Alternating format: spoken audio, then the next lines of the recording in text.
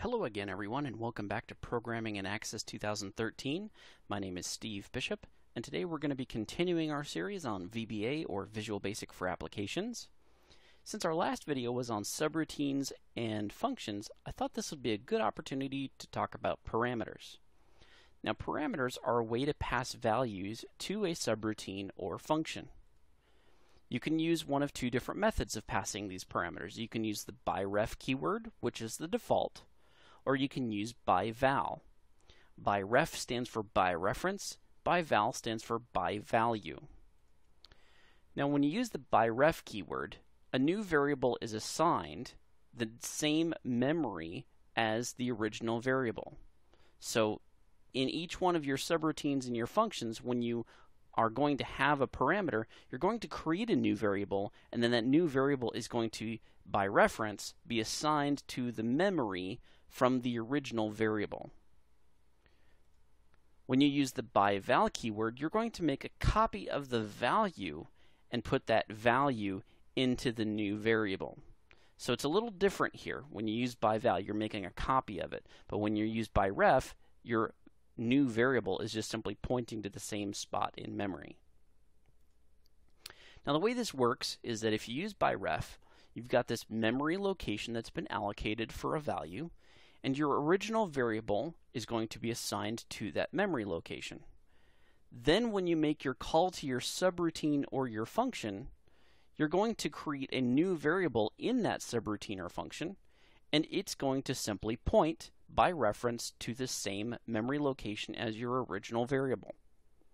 When you do the ByVal, however, you've got your memory location that's been created, you've got your original variable as before that's pointing to that memory location, but instead when you use the ByVal keyword, you're going to create a new memory location, and your new variable in your function is going to be pointing to that new memory location.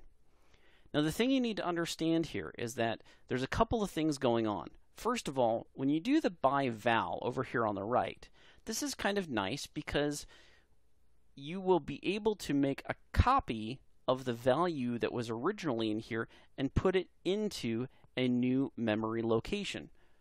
But when you use the ByRef, since your new variable is pointing to the same memory location, if you make a change of the value in the ByRef reference, in the ByRef variable, you're going to also be changing the original variable value as well. So when you change the value of either of these two variables, they will both be affecting each other since they're pointing to the same spot in memory. But when you use ByVal, you don't have that same problem. You're going to be making a copy of that value and putting it into a brand new memory location when you use the ByVal keyword. Now just remember, ByRef is the default. ByVal is something that you have to specify. So let's go ahead and take a look and see how this works in our database. I've got a form which has text box value 1, text box value 2, and 4 different buttons that each perform different calculations. This is the same code that we were working with in our subroutines and functions, except I've changed it up a little bit. I've got my operator here as a string that's been dimmed outside of our subroutines, and I'm assigning the operator within each one of these subroutines. Okay? Notice before I had that math subroutine, but I've gotten rid of it, and now I just simply have the calculation function. And each one of my subroutines now, that's when you click on each one of the different buttons, is going to call that calculation function and display it into a message box, whatever it returns back. I've also added this debug.print function after our message box has been run. And the debug.print essentially takes and puts a string of data and puts it into our immediate window down here. So theoretically, the debug print is going to take whatever the value of operator is and stick it into our immediate window. And we're going to see this is going to become pretty handy later on. This is a very handy technique for displaying things to your developers, because debug.print will never show to a user. It only shows to this immediate window. And that's very handy, so when you want the developer to see some bit of information when they're running through the code, but you don't want something to display to the user.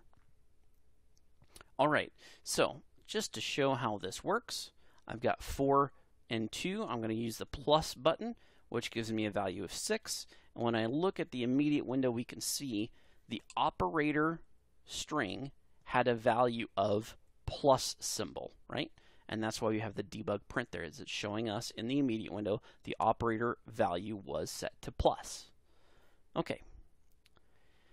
Now, what I'd like to do is I'd like to, instead of using the operator variable that's been created up here, instead of using it here in our function to run our select case against, what I'm going to do instead is I'm going to pass into my calculation function a parameter, and that parameter is going to be the operator. And the way you specify that you want to pass a parameter into a function is first you need to create a variable inside of the function that the parameter is going to be assigned to. So in my parentheses that come after my function name, inside of here I'm going to start out by saying by val, and then I need to give it the name of the variable that I want to create. So it's op is the name of the variable I want to create, and since I'm creating a variable, I need to also give it a type, a data type.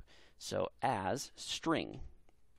So essentially, I'm going to create this op variable as a string type, and I'm using the by val keyword to specify that I don't want to point op to the value that it's being referenced to. I don't want to reference the memory spot. I want to actually get a copy of the value and then put that copy into the op variable.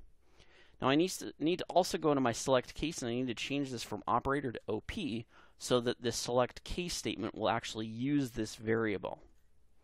Alright, now what I need to do, now that I've got this op variable created, I need to actually pass the parameter to my calculation function.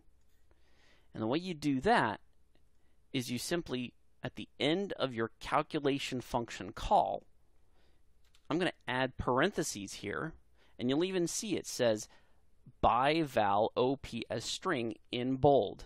So this is even giving me a little IntelliSense that says, okay, inside of these parentheses that I'm about to put up, I need to put in a parameter that will be called op. It's going to be passed in by value, and it needs to be of a type of string. And luckily for me, I've got operator, which matches as a string value. And now what's going to happen is my calculation function, we're going to call it, but we're going to pass in the value of operator to the calculation function. And when it gets passed into the calculation function, the first parameter is going to be assigned to the op variable. And the op variable then can be used in my function here to run my select case against. So you see how I'm just passing this, whatever was in the operator variable, I'm just passing the value to the op variable, and then I can use the op variable here in my function. All right. All right, so I think that's all set. Let me go ahead and make a couple of copy and pastes here.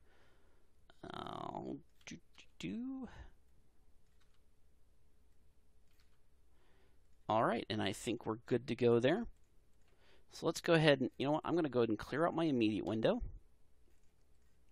Let's go ahead and run 4 plus 2 is equal to 6. And if I look down here in my immediate window, there's that plus sign again. So it functioned exactly the same way as when we use the operator string down here in my select case. It's the same thing, it's just now I'm passing it a parameter of op. Now, let's see what happens here when we change this from by val to by ref. Okay, I'm going to leave everything else exactly the same. I'm just going to change by val to by ref, and again I'm going to clear out my immediate window. I'm going to go ahead and save it. Run it again. 4 plus 2 equals 6, so that's good. That's still functioning properly. And again, immediate window shows a plus sign. So on the surface, it looks like nothing really has changed. Nothing is different. But if I do this, If I leave it as by ref and I say let's change OP to equal something else. Okay? So now what I'm going to do is within the course of my function, I'm changing the value of the OP variable that after it's done doing the calculation, I'm going to change it to say something else. All right? And since we're using the by ref keyword, what should happen is that since I'm changing the value of OP to say something else, since it's a reference to the same spot in memory as the operator variable, that means when I run the debug print and I'm showing up whatever the value is for operator, since I'm changing the value to the same spot in memory for both of these variables, that means the debug.print should show the value of operator as being the same thing as the value of OP. And it's now been changed to say something else. So let's see how that works. 4 plus 2 equals 6. And if I look down here, my immediate window says something else. All right? So I hope you can understand that this is the by ref and by val difference. This is the difference between those two things. And then just one last thing here. If I take out the by ref statement there, I take that out. Remember, by ref is the default, okay? Because it's going to try to use up the least amount of memory. Access is trying to use the least amount of memory as possible, and by ref means that you don't make a duplicate value in memory. So if I leave off the by val or by ref, it's going to default to the by ref. And now when I run this again, I clear this out, run it again, get a value of 6, and my immediate window again says something else. All right? So make sure that you understand the difference here between by val and by ref. And here's how you create a parameter. You need to add the parameter, what the name of the variable is going to be that you're going to use inside of your function. You need to give it a value type. And, you know, why don't I go ahead and show you this too? I got a little bit of time. You can actually add multiple parameters. So I'm going to do this. I'm going to say OP is string, so operator is string. And then let's do value 1 as double and value 2 as double.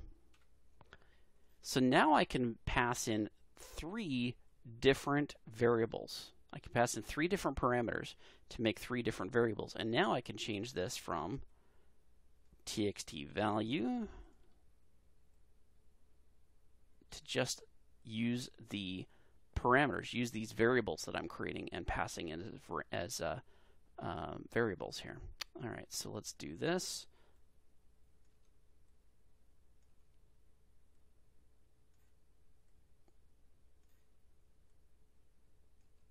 Okay, so there's a little bit of cleanup work there. So now I need to make sure that I am passing in not only my first parameter, but also my second and third parameters. And both of these parameters need to be of a type of double. All right? So the way I can handle that then is my operator is still going to be passed in there, but I need to now pass in me.txt value 1 and me.txt value 2. And now I can just copy and paste this whole thing again.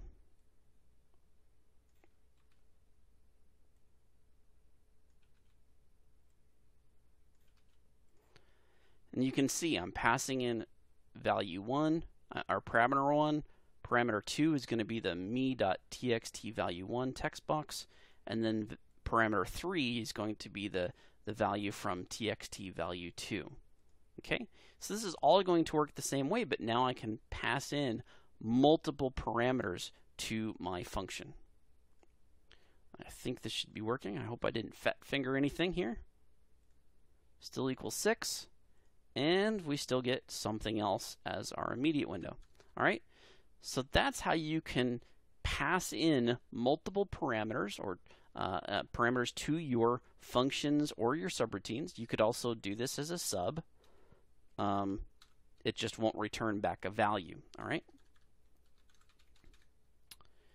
So I hope that all makes sense to you. I hope you understand how that works. If you have any questions, feel free to send me a message on my inbox on YouTube. You can also ask me if there's a video you want me to make. Just feel free to send me a message about it, and I'll see what I can do. Thank you so much.